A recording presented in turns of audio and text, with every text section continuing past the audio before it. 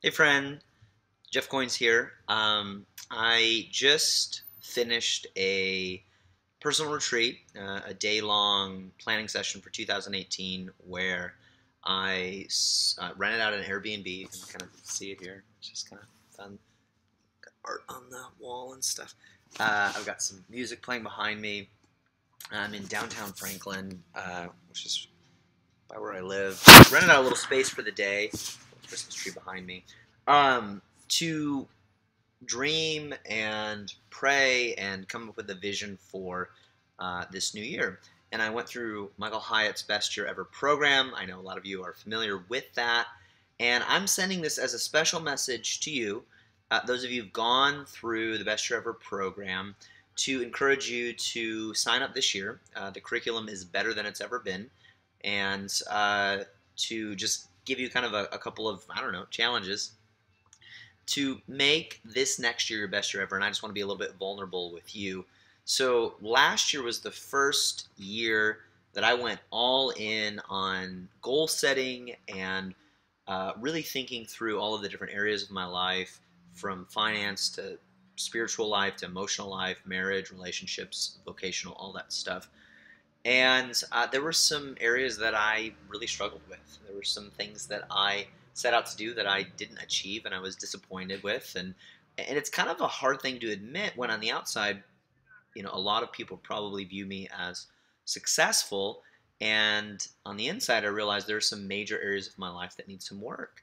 And so for the past day, I've just been reflecting on that, thinking, praying, journaling, and it's been a really good thing. So I would encourage you to do that as well. I don't know what 2017 looked like for you, but I think one of the biggest challenges of goal setting is recovering from disappointment.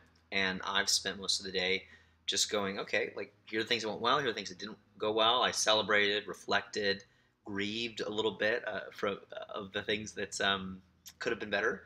And I just want to encourage you to spend some time this holiday season really thinking about what matters most to you, dreaming about what would be possible if you could really design next year the way that you want it to look. And, I really believe that our biggest blocks are ourselves uh, and our own limitations, our own limiting beliefs, things we think are possible. I like to say, if you think you can't, you won't.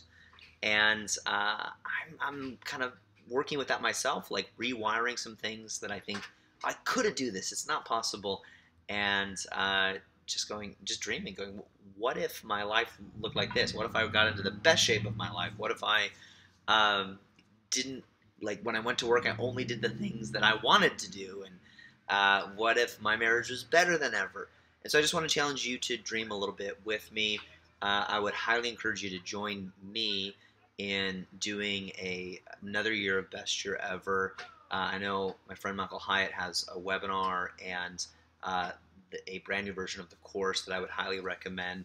But I just wanted to send this note to encourage you to take this next year seriously, regardless of what this past year looked like. Take 2018 seriously. I'm sending this as a special message to you. This is not going on my blog or anywhere else.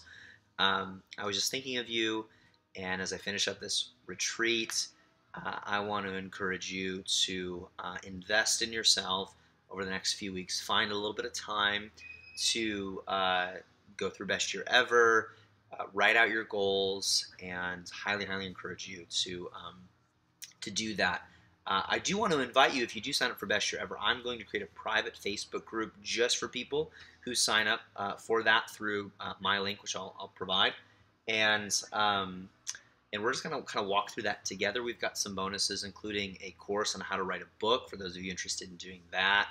But I just want to kind of openly share my process of pursuing goals, how I deal with disappointments, frustrations, and so we're going to create a private Facebook group as just a way of connecting over the year, and you'll have access to me and to each other. So I just want to encourage you to sign up for that.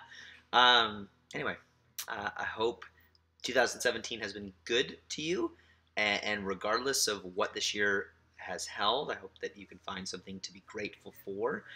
And I would love for you to join me in 2018 in making this your best year ever.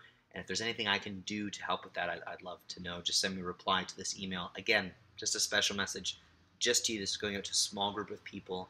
I wanted you to know I was thinking of you. I'd love to hear what this past year has been like for you and what you're dreaming of for 2018. And I'm going to finish up my time here. It's been a good day. I've had some charcuterie. I'm listening to ambient music, which is kind of my love language. I've got candles in the background. It's been a really good day, and I would encourage you to find some time in your schedule to do the same. Just step away from the commitments and responsibilities and obligations and find a little bit of time to invest in yourself. It's been really good for me and for my soul to just make this investment, think about the past year, and dream about the next year. So I have no question in my mind that the best is yet to come for me and also for you, and I look forward to seeing what 2018 holds for you. Let's stay in touch.